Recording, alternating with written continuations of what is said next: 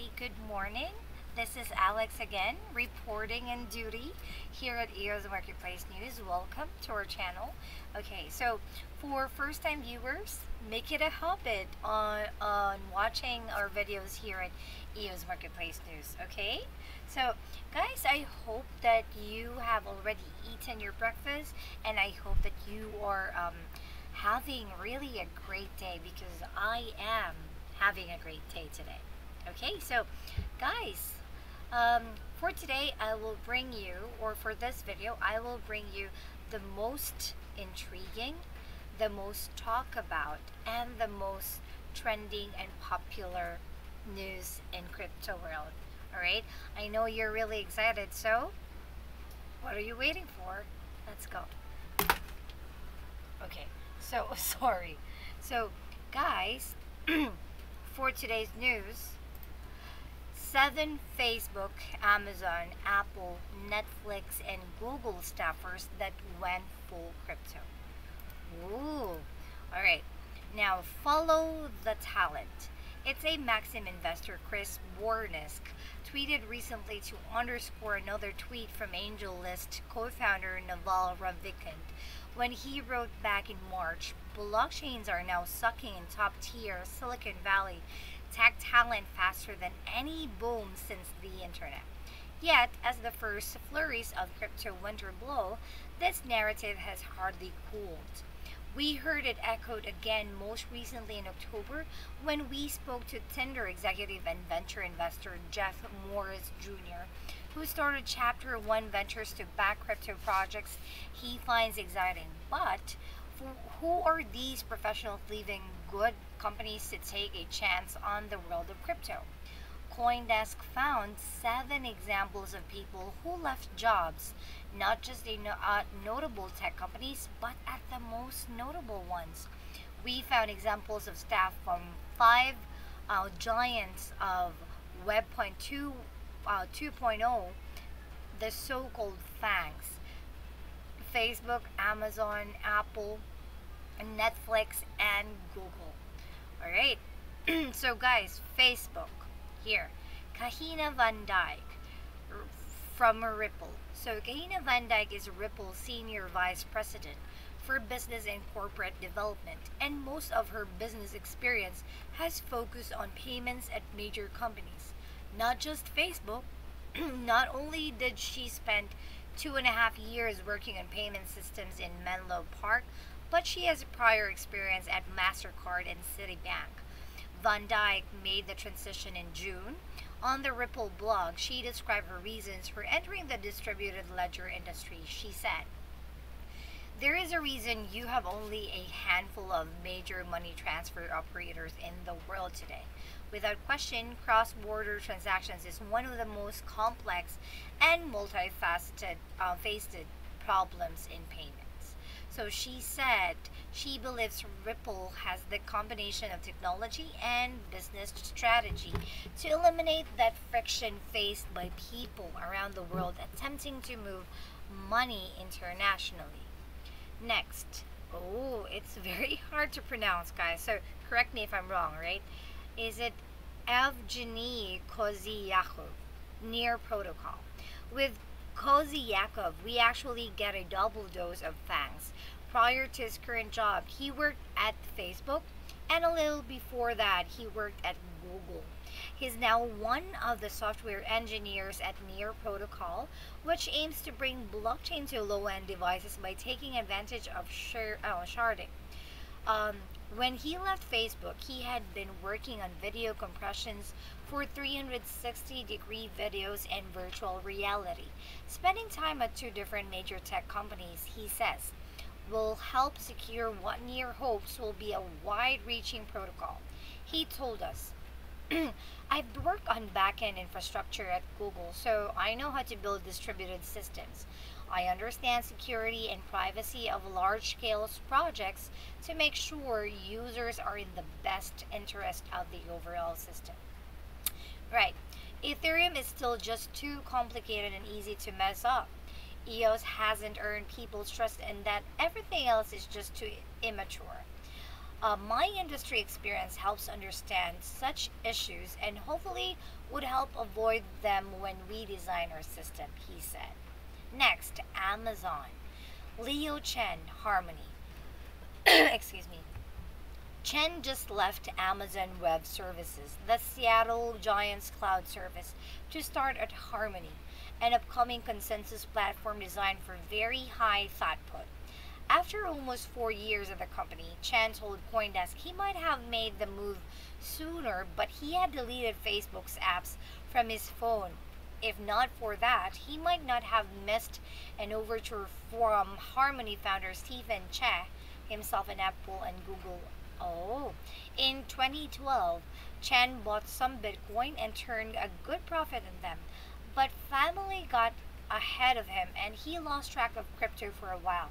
Then Ethereum picked his interest again, and when he finally did it sit down with Che, it felt right. I myself am also pretty interested in building the infrastructure and distributed systems. I felt blockchain is the technology I am interested and I can contribute to, he told Coindesk. Basically, everyone using the internet is using AWS indirectly. We provide service to hundreds of thousands of customers on hundreds of thousands of machines. The architecture I learned and the experience I gained can help us build a high performance and secure blockchain, he wrote. Next, Apple. Alok Kuthari, Harmony. Harmony gets two spots on this list, with Kuthari as one of its engineers and co-founder. Its team is actually rich in folks with FANG backgrounds, which is something that seems to be true in general. Teams with one FANG veteran have several more. Kothari is a co-founder of Harmony. He left Apple in June after working there nearly 3 years. A machine learning specialist, he had been working on Apple's voice assistant, Siri. Whoa! But he'd long considered starting something on his own. Okay, it was a perfect storm of a lot of factors. I have been waiting to start my entrepreneurial journey for a while, he wrote Coindesk. He met the people who would become his co-founders at a meetup for ex-Googlers. Okay, I had become convinced that blockchain would transform the world, he added.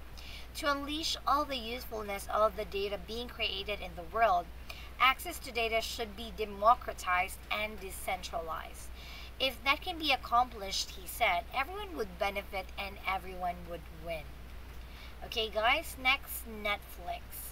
Ryan Lechner, Consensus Labs.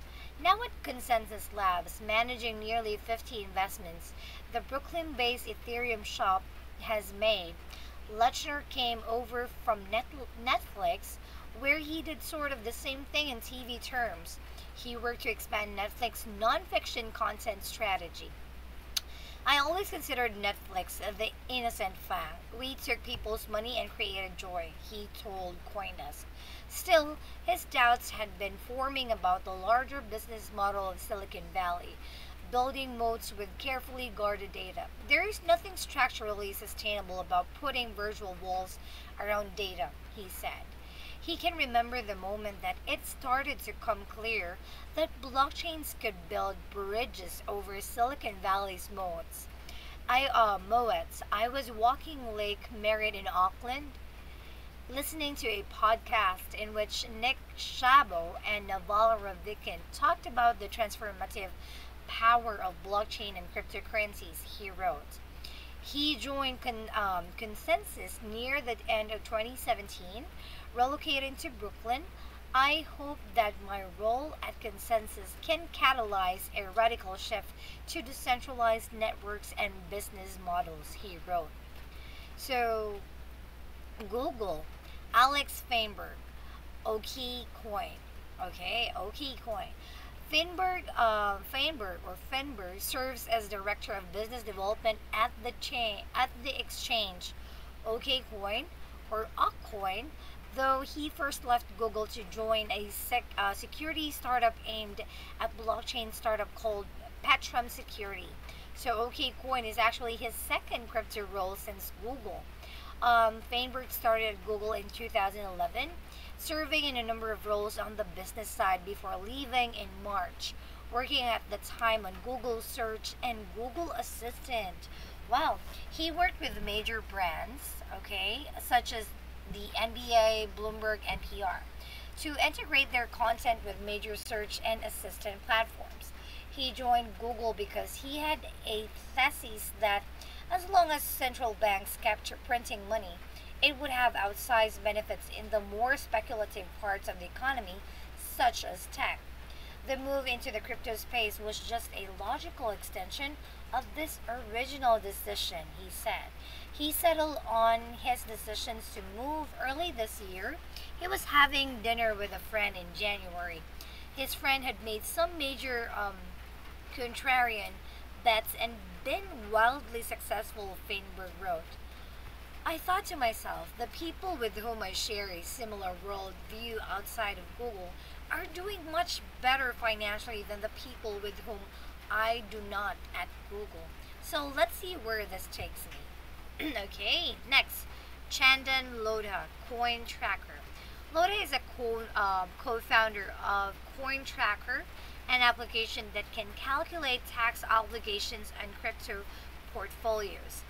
He left Google X division in mid 2017, where he had been working as a product manager on Project Loon, which aims to connect remote areas to the internet with balloons. Oh, that's why it's called Project Loons. Alright, so to be honest, I was initially pretty skeptical of cryptocurrency. He told us. This despite the fact that he did some work on a Bitcoin startup in 2012 and held cryptocurrency for years. As those holdings became more meaningful, they felt less like a hobby. He had already been working on putting together an idea with a fellow Googler who became his co-founder.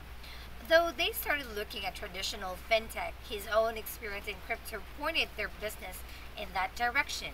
He acknowledges that their app isn't the first to take on tax obligations, but he believes the space still has a ways to go in terms of user experience. He said, one lesson we have brought from Google that has been really helpful in building Coin Tracker is focusing on users to build very simple and intuitive products. It's hard to see whether or not trends like the one shown above will accelerate because staff could increasingly make similar transitions within companies. For example, Instagram's head of product recently moved over to a similar role on Facebook's blockchain efforts, according to LinkedIn. Similarly, former Coinbase board member and head of Facebook's messaging products, David Marcus, is also all blockchain all the time in Menlo Park as well. You're talking your all-stars and moving them to the blockchain initiatives in your company. Morris observed to CoinDesk in an interview, a lot of that has to be employee driven. Right. So, guys, as you can see, this is a really interesting news, right? The people from the most prestigious companies, um, they brought their experience to build or to join to blockchain or cryptocurrency. Congratulations to the good luck to your journey, guys. I want to say good luck to your journey on the crypto world. All right, so guys, I know that you want more of this news and you want to be updated, so please visit preferredcurrency.news, okay, and subscribe now so that you'll be the first one to get notified of the new updates. How? You can use your preferred method. You can use PayPal for monthly recurring for only $15 per month fiat, or you can use the Coinbase option for only $180. That's annual subscription. That's to be paid with crypto. Alright, so by the way, guys, you can contact us directly through the website. Your name and email is required, and of course your message if ever you want to ask or clarify something. Okay, just hit send. Next, if you want to talk directly to the person behind preferredcurrency.news, and I believe that's that's a good choice. His name is Donald Lewis, or Donald the Guru. You can call his number at 1-801-601-8105. WhatsApp at 1-801-471-6939. His Skype ID is Donald.capital F capital C capital D and capital A. You can follow him on Twitter at Preferred Crypto. Telegram channel preferredcrypto.news. Yes, we are growing, guys. We are growing on Telegram, in our Telegram channel. So join us, okay? So that we will be saying hi and you will get more information. Okay, now you can also send a private message to Donald Lewis on Telegram at Preferred Crypto. That's his ID, at Preferred Crypto. Alright, so guys, if you will become one of our subscribers, you can also become one of our affiliates. Okay, just click this one and then it will take you to the page where it says how to become one. Alright, okay, so excuse me. Now let me show you a glimpse of what will you be getting when you subscribe to our channel. I mean to our channel, and as well as to preferredcurrency.news. So when you subscribe, you will be getting a newsletter, okay, newsletter from preferredcurrency.news every day, and that's via email 12 hours before we post videos here in YouTube. So guys, on the parts of the newsletter, of course, the articles of the day, okay. If you want to read the previous news, you can. As you can see here, there are lists of months and dates, so you can just click what month and then you can read all the news on that month. Alright, so guys, I want to introduce to you the Donald's research list. This is the best part of the newsletter. Okay, so just click open spreadsheet, okay, and it will take you to this spreadsheet. Okay, so guys, this is the answer, or this is the solution of our problems and the answer to our questions. Alright, because I know, me myself, okay, personally, I know that it is really important to keep track what's the status of our favorite tokens or coins, right? So that's why we spend a lot of time, or we spend time on researching. Like, we open a lot of websites to read articles, right? We open a lot of websites and remember a lot of websites in order for us to know what are the status of our favorite tokens and coins and others, right? So Donald's research list made it easier for you, made it more convenient for you. Why? Let me show you. For example, guys, by the way, the first column, it shows the names of the tokens or coins, and it is a complete list. This spreadsheet is a complete list of your tokens and coins and their statuses for today. Now, you might think, what are the colors represents? Okay, represents. So guys, red have negative news, orange or tan are neutral, yellow are fair, green have good news, and blue are showing the best news. Okay, so when you subscribe to preferredcurrency.news, you can have a copy of the Donald's research list every day. Now, if you want to compare the previous statuses of the coins, then you can, because you can have a copy of this easily, right? Okay, now here, for example, for today's Bitcoin status, Bitcoin is colored blue, so it's showing the best news. Bitcoin's recent price as of November 19, 2018, it's 5,598.21064660. Share of total market volume, it's 0.31082909.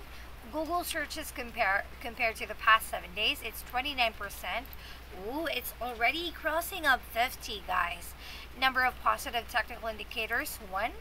24 hours volume versus price, 0. 7 days volume versus price, 0.76, and 30 days volume versus price, it's 1.78%, and percent issued, it's 82.77%. Wow. All right.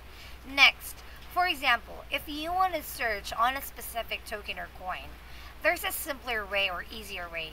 No need to scroll and scroll and scroll and check it out, okay? You just need to, I don't know if everyone, you know, uses a spreadsheet. So maybe you might not be familiar, but guys, there's an easier way to find a data. Just click control F, and then for example, I want to know the status of EOS. So just type EOS, and there. Okay, so for EOS today, its recent price, it's 4.57, 452770. Share of total market volume is 0.05520434. Ooh, 100% for Google searches for the past 7 days compared to the past 7 days. It's also crossing down 50 for SMA movement. Number of positive technical indicators, that's 1. Oh, no, yeah, no, 4 rather. 24 hours volume versus price, 0. 7 days volume versus price, 1.09. 30 days volume versus price, it's 5.54, and percent issued, it's 90.06%. Alright? Okay, and if you like to research more and more, just do the same, okay? Erase EOS, for example, DAB. Here, so DAB. DAB's recent price is 0.00554276. Total of market volume is 0.0000297. It's 0% for Google searches. It's also crossing down 50 like EOS. Number of positive technical indicators 2. For 24 hours, 7 days, and 30 days volume versus price, it's 0. And percent issued is 32.94%. Alright, that easy, that convenient, and that quick, right? So no worries, because if you subscribe, we will be the one who will notify you. You don't need to ask us, can you send now the Donald's research list? What's the update, right?